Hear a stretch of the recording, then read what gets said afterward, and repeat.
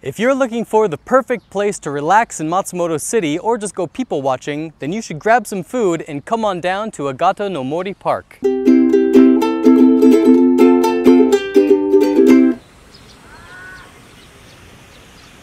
Agatanomori Park is an old forest park that's part of the historical Matsumoto High School grounds. The old wooden high school building is still up and looking beautiful. Although it's no longer a high school, it still hosts clubs, classes, concerts, and other community activities. And it's a great place to walk around and take photos.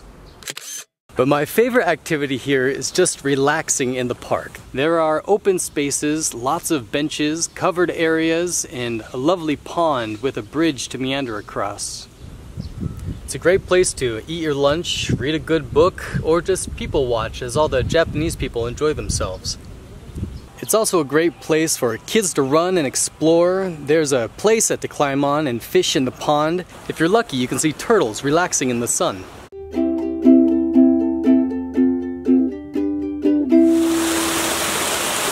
In the spring, you can view the blossoming trees. In the fall, the leaves turn a bright red. In the winter, you can take a moment to make a snowman in the field. And in the summer, it's so nice. You won't see quite as many tourists here, yet it's hardly a 20-minute walk from the station. Or you can take the town sneaker bus that loops from the station to the park.